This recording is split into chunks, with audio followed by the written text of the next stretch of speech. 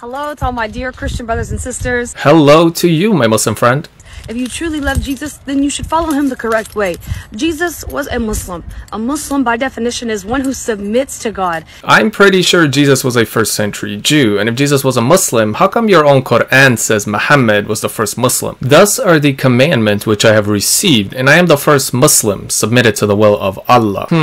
Somebody is lying here, and don't give me one of those bogus English translations that inserts phrases in parentheses that aren't there in the Arabic to try and explain away the contradiction. Jesus, he prayed in the Garden of Gethsemane. He falls on his face and he prostrates to God.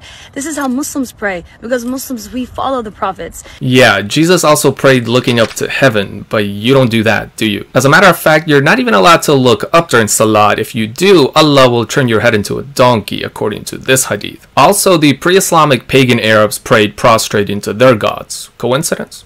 And Jesus, peace be upon him, the son of Mary, he did not like sing and dance and go to church. This was not a practice of Isa, the son of Mary, alayhi salam. Okay, I don't think you have a clue what Christianity is about. It isn't a set of legalistic practices like Islam, nor is it limited to specific outward expressions. Christianity is about faith in Jesus Christ as a Son of God and Savior. It's about a relationship with Him and the posture of your heart, not the performance of outward legalistic acts in the hope that one day Allah will deem your works good enough to get into Jannah. And the purpose of church is communal worship and fellowship, which Jesus taught his disciples and practiced himself. So if you truly want to follow Jesus, then you should, pray like Jesus did. Pray like a Muslim. Yeah, we already do that. Many Christians pray prostrating and kneeling, just like Jesus did. But Jesus doesn't command explicit instructions on specific postures. But I can't seem to find anywhere in the New Testament, or the Quran for that matter, where Jesus prays 5 times a day, reciting Surah Al-Fatiha and other random ayat and surahs. And follow his teachings. Follow only one God. Yeah, we already do that. Thank you. This will make you a Muslim.